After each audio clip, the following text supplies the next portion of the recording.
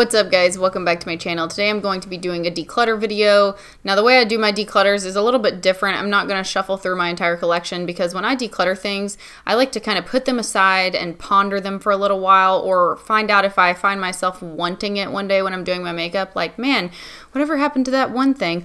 Oh wait, I think I meant to declutter it. So then I'll like pull it out of my collection or out of my declutter pile and then try to put it back in my rotation to see if I can get some use out of it again. So that's the way I do my declutters, and this is kind of a follow-up to my empties video. I had them all kind of in one big bag. I did my empties video. I'll link it up here if you guys want to go check it out, but this was the rest of that bag that was like full of stuff, so we're gonna go ahead and just move it on out. Get the out of my house, guys. All right, so I do have a few things that I'm kind of like conflicted about, but let's start with the things I know for sure I'm going to be decluttering. This is the Too Faced cream. This is like their cream formula lipstick. It's their little bullet version of a lipstick. It's in the shade Double Bubble. It is hot pink. I do not like it. I just don't wear this color. Not only that, but this is just not a good formula, especially for a color like this, because if you want a color that's going to be bright and like a bold lip, this is a really sheer formula. It's just a really strange lipstick all around. I got it in the Too Faced mystery box for the holidays, and I've just never liked it. But you know, if somebody I know likes that, which I don't think I know anybody who will, but you know, that's an easy thing to pass on. I'm gonna keep with the lip products because I have a lot of lip products. The next thing I'm gonna talk about, these are two of the Revlon balm stains. I've had these for a really long time. They are kind of banged up. I got quite a bit of use out of them before I decided to just get rid of them. I just don't use them anymore. They're kind of old. They're pretty. I'll give them that. This one I might actually keep. It's like the berry one, and I don't really have anything like it in my collection, but we'll put that in the conflicted pile for now. But this one, on the other hand, this is in the shade Romantic. It's like a orangey red shade, and I just don't think it's super special. I don't really like the formula that much. I have decluttered the more pinky version of this, and it's just like one of those things where I don't want to keep it in my collection if I'm just not going to use it. And I mean, that's all it boils down to. It has nothing to do with whether I like this or not, or whether I think it's good or not. It's just one of those things where I have a lot of lip products I want to get through, and this one is just not at the top of the priority list, so I'm going to go ahead and pass it on. Peace out, Revlon Balm Stain. Next thing, this is the Tarteist lip paint. This is in the shade Birthday Suit. Now I got this for as like part of the birthday package for Sephora. I don't really understand this lipstick. It's kind of weird to me. It's like, I mean, okay, the color is okay. It's not my thing, technically speaking, but at the same time, it's not, you know, it's not like a deal breaker for me. It's the formula that gets me with this. It's really greasy. It's hard to wear. It's hard to touch up. It's hard to, it's just not, it's not comfortable. Like, it's just really, you know what I mean? It's just really greasy. It's such a strange formula, in my opinion, to have such a bold, saturated lip color in. So it's like, as much as I love how pigmented and how smooth and how even the opacity is, it's just a strange formula to put something like this in. And it doesn't dry down. So it's almost like applying a bullet lipstick in cream form that's greasy. It's not like I like the ColourPop Ultra Satins. Those are like, to me, applying a bullet lipstick in cream form in a way that's actually going to sit on your lips and stay there and be comfortable and wearable. But this is just a very weird formula. It's just a weird, it's just, I don't understand it. All right, the next lip product I have here, this is the Maybelline matte lipstick, I guess is what they're called. They're like the bullets. This is in the shade Nude Nuance. Now, if you are on the hunt for a dupe for the Kat Von D Lolita lipstick, this is your dupe. Touch of Spice is not the dupe. This is the dupe for the Lolita lipstick. Especially the bullet form of it. This is so similar to Lolita by Kat Von D. I just don't wear it. I don't really wear bullet lipsticks a whole lot, and I find that this on me, it just looks a little too sheer. Like, if I'm gonna wear a shade like this, I want it to be opaque and I want it to be dry and completely matte. I'm not saying this is a bad lipstick. Like I said, if you like really creamy bullet lipstick formulas and you like this Maybelline formula and you want a dupe for Lolita, this is your dupe. It's called Nude Nuance. I think everybody used to say that Touch of Spice was the dupe, but no, I got both of them like a long time. This is old. I got both of them a long time ago.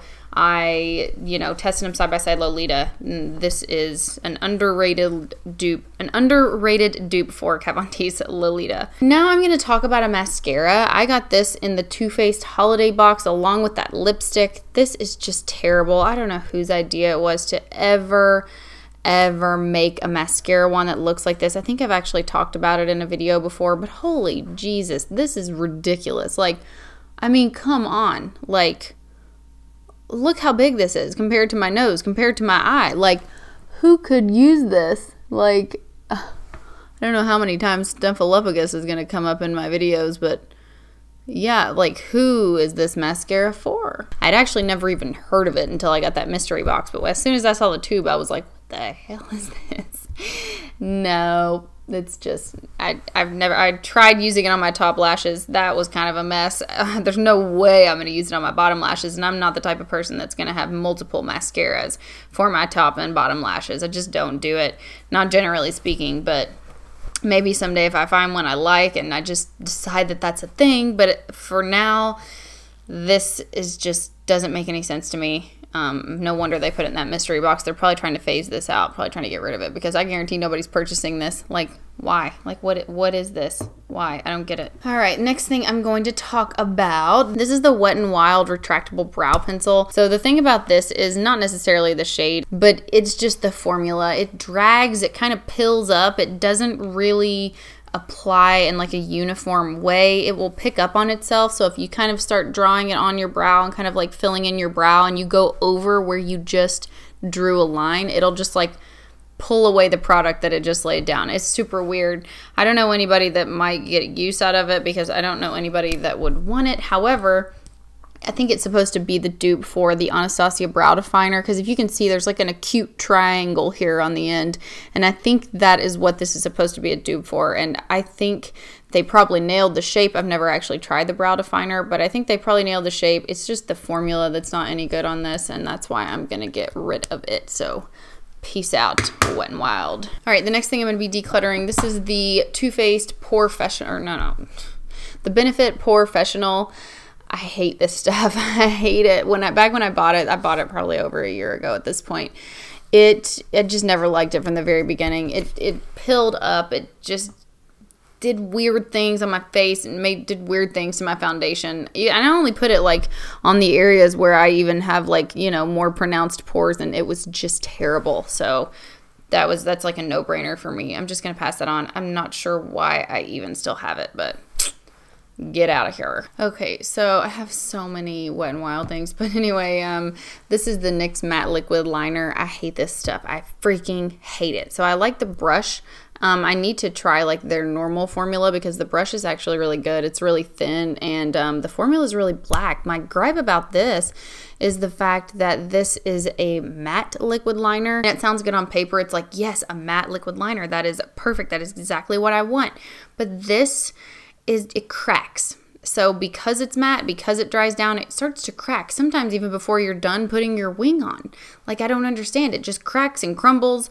It looks bad. It doesn't last all day because, like I said, it doesn't really move with your skin. So it just, I don't like it. I got to get rid of it.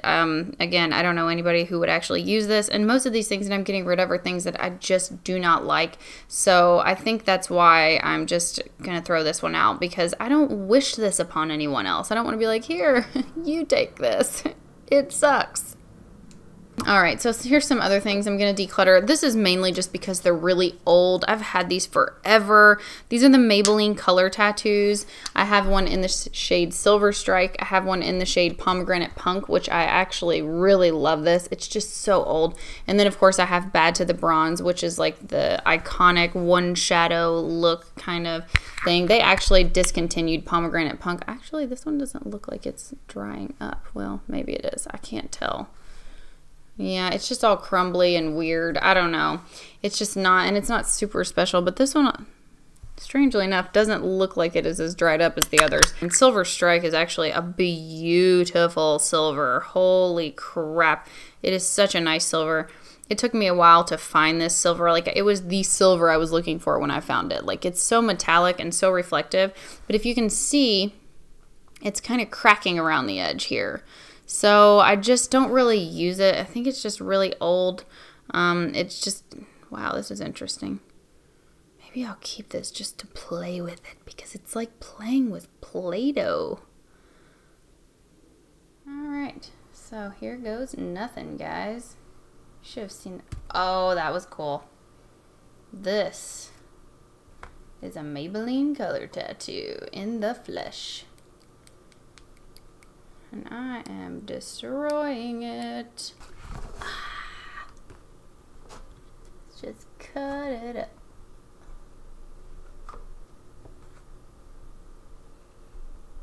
Interesting. This is cool. Oh my god, this is way too much fun. Oh my god, this is like so much fun.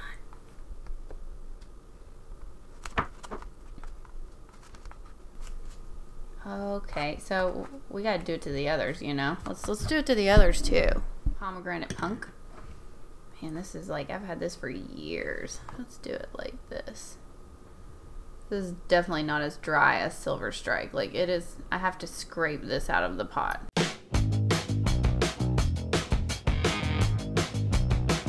Ooh, I think I can actually repurpose these little things too. Sweet, I can use them for like, oh sweet, when I scrape out foundation and concealer packages. That's what I'll use these little things for.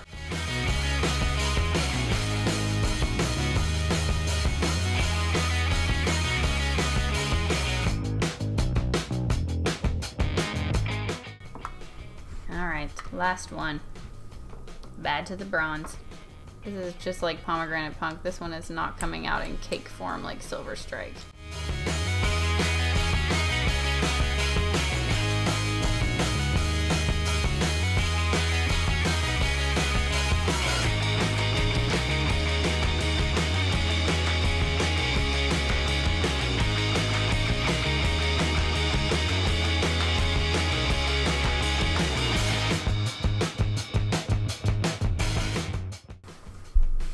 Do a swatch.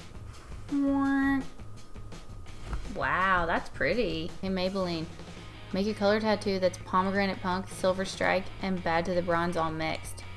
Ooh.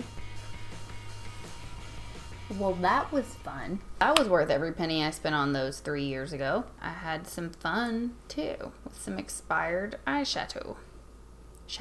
Imagine if it were called eyeshadow. How is that not an eyeshadow palette? Eyeshadow. Get it? Man. Let's do another. Oh no. I want to destroy this one too.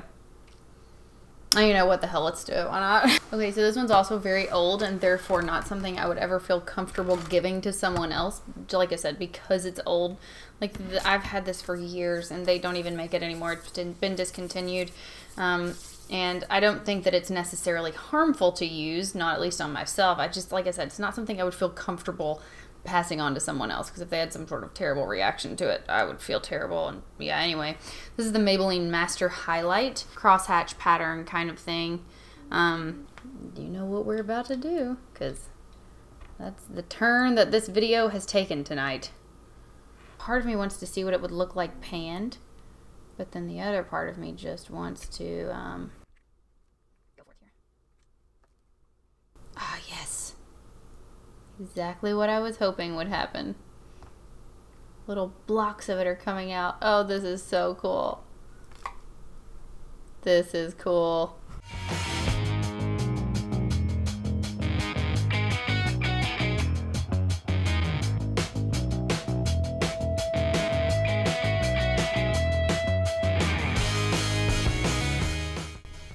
Uh-oh, the whole thing's gonna come out.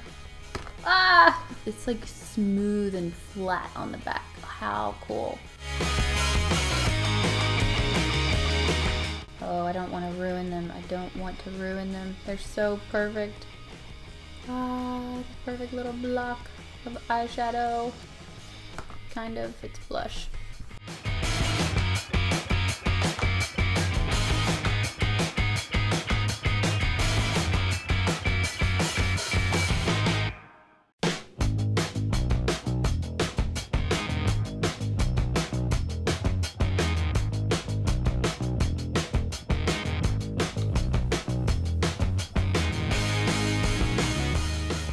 That was fun, you have to admit.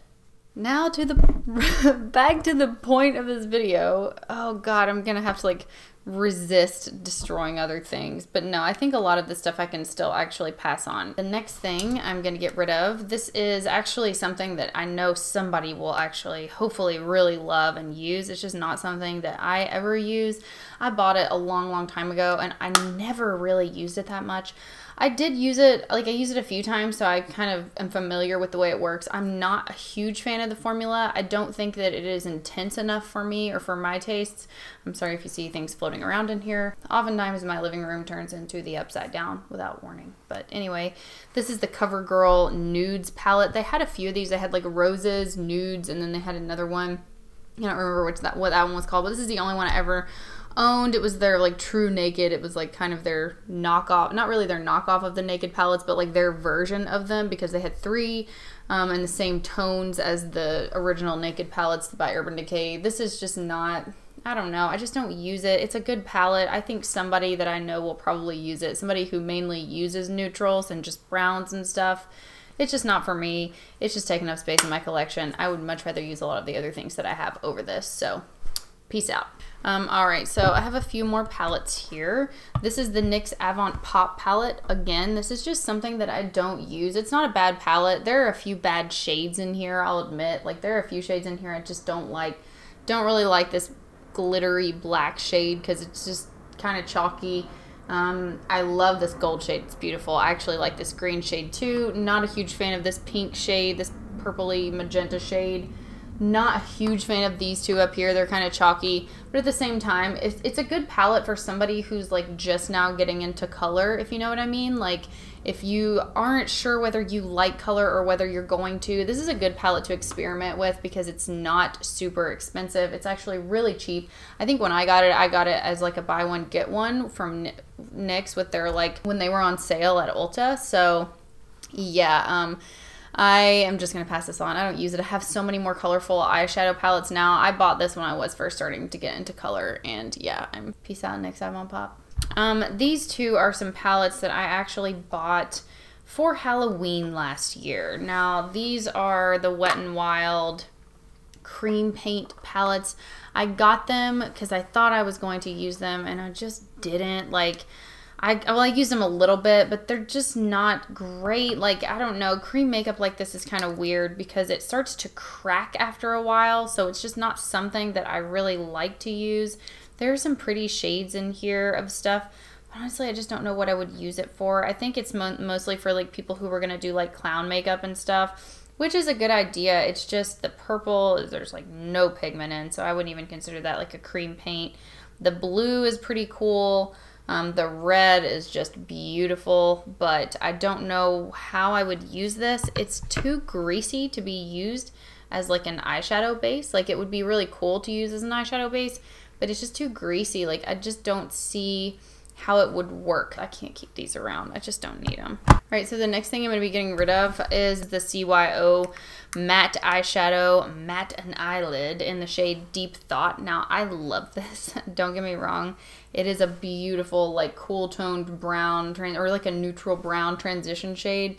But at the same time, I have so many of them that I just don't need this. Like, I don't really want to depot it because it's just like not worth the trouble. I could just give it to somebody who will actually use it, but I think it's a great formula. I do recommend this if you need like a matte neutral brown shadow, but who doesn't have the shade in 400 eyeshadow palettes? You know what I mean? I don't need this little single shadow. I have nothing against single shadows. I like keeping them around, but I like the ones that are unique. Like, I like keeping like my shimmer or glitter or something. Like, it has to be like a unique single shadow. This is just not worth keeping to me. So peace out. All right, so the things I'm conflicted about. I was hoping by the end of this video I would know whether I wanted to keep this or not. This is the Wet n Wild Liquid Catsuit in the shade Lavender Crown. This is one of their newest liquid catsuit liquid lipsticks, and it is a lavendery purple shade. As you can see on my lips, it looks almost bluish gray. I've worn this a few times, and honestly, I haven't really found a way that I just really love wearing it. It's not my favorite. It's not something I'm going to choose over other things in my collection, and it's not something that I would ever you know, it's just never going to be at like the forefront of my collection. I'm not super into pastels. I'm not super into lavender because it makes my teeth look yellow. As you can see, they look a tad yellow. Not super yellow because there is blue in this, but at the same time, it's just not my favorite. And like I said, it's just not something I'm reaching for. But again, I'm kind of conflicted about it. So I don't know. Maybe I don't know. I'm just conflicted about it. Let me know what you guys think of how it looks on my lips. If this is something that you would like to see me use in a future video, please let me know and I would be happy to hold on to it. This is another thing I'm kind of conflicted about, which is what I was just talking about, but at the same time, I just don't use it. This is the Revlon Balm Stain. This is the shade Crush. This is the shade Crush. It's like a berry balm stain. I have, like, when I used to wear this, I would get so many compliments on it. It's been so long since I've had this. Or it's been so long since I got this. I've had it forever. I don't know. I just don't use it. And that's the thing. I just don't see myself using it. So I think I'm just going to get rid of it because, you know, if I need something that's similar, I would rather it be like a lip gloss or something. This is just, I think I am going to have to get rid of it. So I was conflicted about it, but I'm going to go with my gut and getting rid of it. Now, another thing I'm conflicted about is the foundation I have on right now. If you'll see, it looks a bit pink. It's strange because when I first got it, it didn't look like, I thought it was a good shade. I don't know if it was because I got it during the summer. So again, I'm kind of conflicted about it because I don't know if I should just, I've used quite a bit of it. I mean, the plunger was all the way down to here, so you can see how much I've used. But I love the packaging. I think that it's simple, minimal. I love this foundation formula. I just think I need to maybe get one that is not so pink. But I just don't know if they make one yet because when I got this is a very, very new brand. I'm assuming that they have since expanded their foundation line despite the fact that they launched with a pretty decent amount of foundations in their line to begin with. I'm kind of curious if they've come out with one that is less gray toned because once it does dry on my face, it kind of turns pink. And as you can see, it just doesn't match my neck well. So I don't know. I'm going to do one of two things. I'm going to keep it around to mix in with some other foundations, and that way I can stretch out my other foundations. And at the same time, I don't know, I'm conflicted. So I will update you guys on this. I might hold on to it. I might get rid of it. I'm just not sure. Like I said, I think the most likely thing for me to do would be to try and use it to stretch out, make my other foundations last a little bit longer, if you know what I mean. Because I love the formula of this. So I hate to get rid of it. I've used so much of it. I want to empty it. So there's one more product that I'm kind of conflicted about. I've mentioned this in disappointing products and gripes videos. This is the Wet n Wild Megaglo highlighting palette. I'm wearing it today. I'm wearing the blue and the green layered. I am just so conflicted about this. It is just not the greatest highlighting palette. At the same time, I do want to hold on to it until I get Opal Flashes Jade because I want to compare the green to that mermaid highlight to Opal Flashes Jade by Becca. I want to make sure, I just want to compare all of those. I thought about, and I think I mentioned this in one of the videos where I talked about this, I thought about depotting the shades that I like, which would be basically just this one, this one right here. Because it's not glittery. My complaint isn't the fact that these are super weird in color. Like, I think that's kind of cool. My complaint is the glitter. And it's not in all of them. So the blue one doesn't really have a ton of glitter, but the formula is just really weird and kind of gummy as compared to the other Megaglo highlights that I have in the individual pans. So I'm either going to depot the ones I can use because I do like this one, the one in the top left corner. I think it's really pretty. And the blue, like I said, is decent because there's no glitter in it, but at the same time, I don't need this huge palette. So I'm thinking if I have any space in any of my magnetic palettes, I'm going to try and depot what I can and get rid of the rest and declutter the rest to somebody else because, yeah, this was kind of a bust for me. I'm not going to lie. I know a lot of people love it, but it was just kind of a bust. So anyway, that will do it, guys. If you made it this far, thank you. I hope you enjoyed the little detour I took into destroying some makeup. If you guys want to see more stuff like that, there is a channel called The Makeup Breakup, if you've never heard of it. And they're like the all-knowing, mighty beauty power that goes through and destroys a lot of makeup products just to kind of figure out what's in them and to see how long it takes to pan them and to see how many pumps is in a foundation and just, I don't know, they just do all kinds of cool stuff. So I highly recommend that channel. But anyway, if you did like this video, please give it a thumbs up. If you're not a subscriber and you want to be, just hit the subscribe button on your way out, and I'll see you guys next time.